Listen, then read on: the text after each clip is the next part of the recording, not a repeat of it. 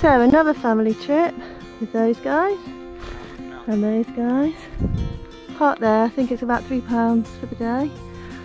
And then you walk up, when you start the walk, you're going to go up obviously Bheinn Ghlas. And you start the walk by going through this nature trail here and then hit the side of the mountain. It's quite a nice day, already got a nice view, but the clouds are coming, so we'll see what it's like when we get up there.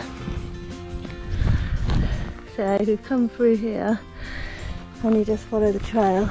We're still in the nature walk.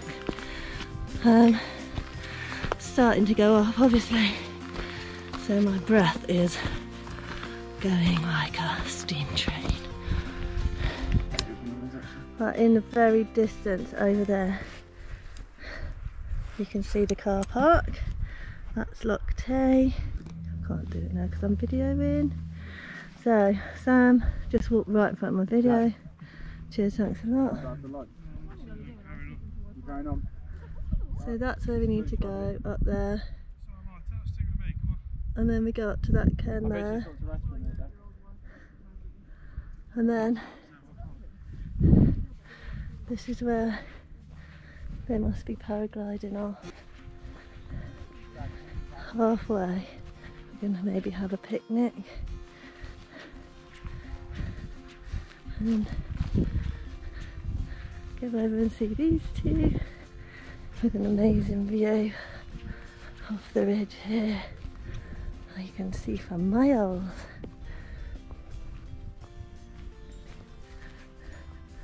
Miles and miles and miles and miles. Right, Scullies? He just crashed. No, he didn't. Is he gone? Just a flake. No, I didn't think that This chap's just about to go up abseiling. Look, he's going. He's going to jump off there. It's a good way to go down. So that's where we just had our lunch.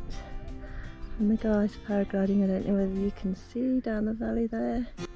And then one right up here, up there. And then we've still got that bit up there to climb. And you can see people all zigzagging up. And then we've got to get right to the top there, all the way over to there. And then we'll take on Bheinn Ghlas. Now, we've made it up here. As you can see, I'm puffing. It's quite a way up. Look at the views, look at my little gale scully.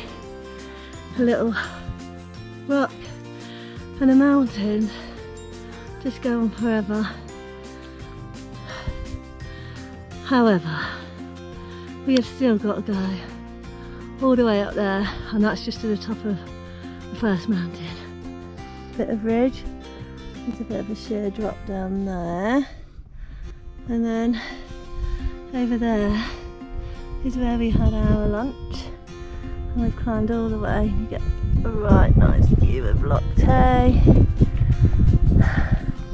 and all the way across all those mountain ranges that side, and then all the way across the mountain range. In fact, you can see the dam for the first time over there. We kind of meet this top part of the ridge. We're still not quite at the top of Bheinn Ghlas though, but you can see how high we've come. Our lunchtime ridge is now there. We followed that track all the way up, and the brilliant bit about this is the 360 views of the mountain is unbelievable. And there's the dam where we were over the other day, but makes you feel really tiny. We've got to go up to there. Let's move out there. They'll just follow you. It's definitely worth it though. Please ignore that man with his weird headband on. It's downhill, this bit, Scott. You've got to walk across this ridgeway to go up Bheinn Ghlas, which is there. You can maybe see a few people at the dotted there, but the view up here is absolutely incredible. There's a valley there with a stream. You can see right over, there's a whole another loch just there. You can see people walking on the ridge across that mountain, and obviously you got a beautiful view of Loch Tay. So we're going to carry on along here, ready to climb up there. Not really very good at heights, so this is going to be a bit of a challenge for me. It's obviously not the heights that worry me, it's the falling, and I just need to focus on the path, otherwise I'll get a little bit.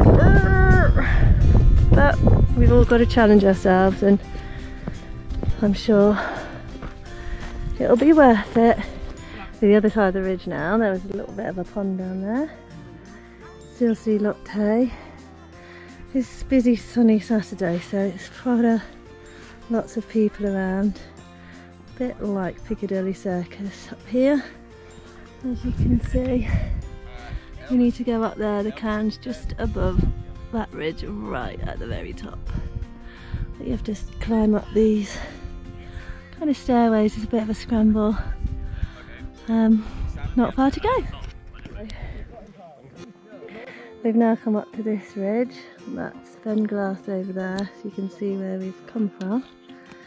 And then we're on the last final hurdle. I'll go up there. I can see the cairn, I can see Auntie Elise. I don't know what's harder, climbing up the hill or trying to keep that one motivated. She's struggling, but she's going to do it. I know she is. Superstar Scarlett. Anyway, it's definitely worth it for the view. Makes you feel teeny tiny, teeny tiny. I've never seen so many people up here either. It's very busy today. Everyone's had the same idea. We're just coming up to this final ridge where I've promised Scarlett we can sit down for 2 minutes before we just take on that last bit up there. Sorry if I sound like a steam train, proper puffing, but I can admire the view. Here she comes, and we just got that last bit to go. Do you reckon you're gonna make it, Scars? I reckon you will too. Finally got here. Is my hair flipping? No. Definitely worth it. Why do you do that one on top of it? No. Obviously. That's the ridge. Otherwise, if I don't touch it, it doesn't count. But there's a paraglider. There was some guy in a glider down there. And that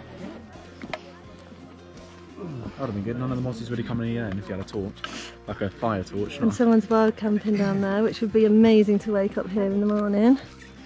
Until you forget and walk down the hill and then die. I don't think you do that, so. Yeah.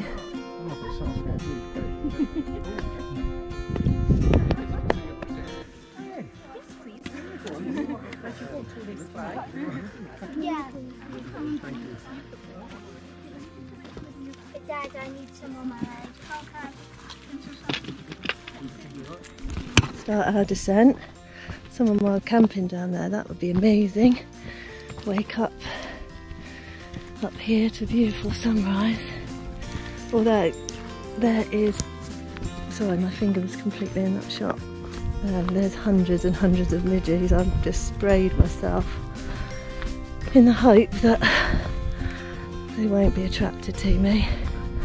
We're going to go a slightly different way down. I'm not going to go over that ridge. I'm going to go down there, back to the car park. Descent now, which weirdly I found a lot more difficult. Not because it's out of breath and fitness, just because I don't like to feel unsteady on my feet too much. So I always use my poles, so that I've got more point of contact with the ground, but also just make me feel a bit securer, because I do get a bit scared. I'm a bit of a wuss. On our way down, that's the track that we came up, and that's the track that we're going to go down. The sounds of it. So this is where we're going to start walking now. So we're not going back up that ridge there, because we've had enough of climbing. So we're just going to enjoy a bit of a, it's very noisy here today. We're just going to enjoy a little walk, more of a trail walk, that you can see the route there, loads of people on it. And yeah, so we've probably got another 2 miles. Halfway down the track, and actually beautiful view along that valley.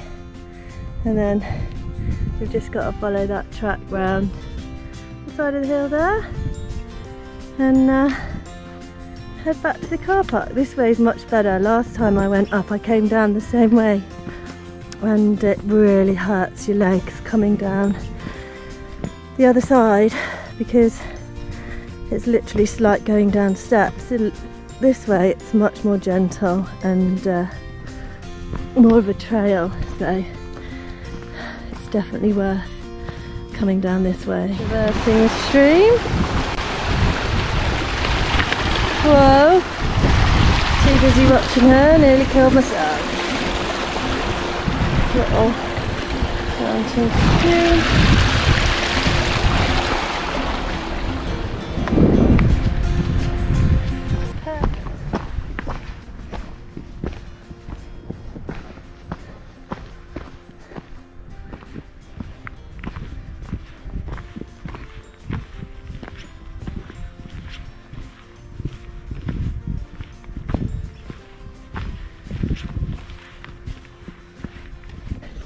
This little ridge bit comes down now, and then you go along that bridge bit there and into the nature reserve bit. I think we've got about a mile left to go, just under a mile of walking. And it's been an amazing day, and I'm super pleased that my whole family came up with me. Although Scarlett was very hard work, I'm hoping that when the pain of the climb goes, they'll always remember the achievement and actually managing to bag 2 Munros in one day, and one of them being Bheinn Ghlas, which is actually higher than any mountain in England and Wales.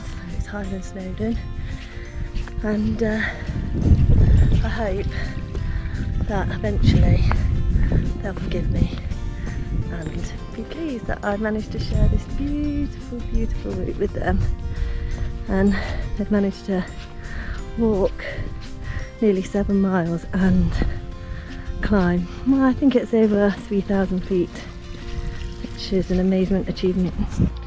You just come back across the main road and then through this little bit here. It tells information about the nature reserve that we just walked through, and then we come back to the very end. I hope you enjoyed the journey up Bheinn Ghlas with me and my family. If you want to join me on any more of my mini adventures, please subscribe to my channel.